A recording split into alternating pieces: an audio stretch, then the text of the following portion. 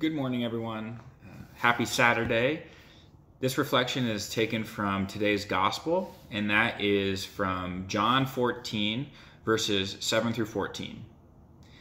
The basic summary of what happens in this gospel is that Jesus, he tries to reveal to his disciples, to teach them that if you've seen him, he says, if you've seen me, you've seen the Father.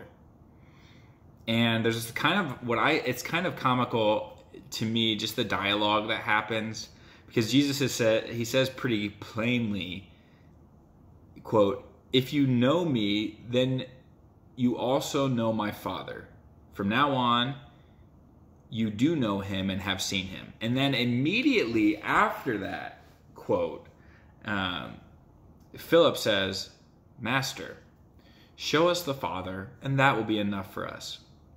I'm like, Philip, Jesus just said that you've already seen him. And Jesus just rhetorically says, have I not been with you? You know, you've been with me now for 3 years, essentially, and you don't know me, Philip? And it's a rhetorical question because, of course, Philip knows Jesus. They've been together for 3 years. Imagine how close you would get to someone that you were with every day for 3 straight years. So anyways, he goes on and he's saying, like, the words I speak, the works I do, my mission basically on earth has been to reveal the Father. Because, and why can Jesus do this? Because he is one with the Father. He is the image of the Father, that we can look to Jesus and see the Father. And that's beautiful, because I know for me it's hard to know. We see a lot about Jesus in the Gospels, and okay, I can understand who he is because he says things, and I can read how he reacts to things. I can get a sense of who he is and his virtues and everything, and I can see Jesus' compassion and his mercy and everything.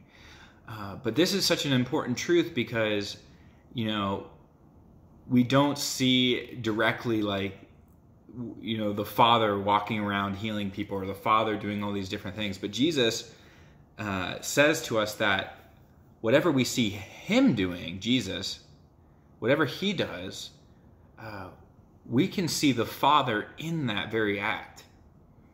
So Jesus comes and he reveals the Father's goodness. He comes and he reveals the Father's power. He reveals the Father's character. Think about the story of the prodigal son, where Jesus talks about the son who left and, you know, basically told the father he wished he was dead and wanted all of his money. Just give me my inheritance now. And then he goes and he basically ruins his life, the son does. And then he talks about this story about this merciful father who welcomes his wayward child home. That story is meant to show us the heart of God the Father. And it's so beautiful because Jesus is so in tune with the heart of the Father that everything he teaches us about God is so spot on. It's exactly the Father's heart. So that is something that we can sit with today. You know, the question is, how is my relationship with God the Father? How do I view God the Father?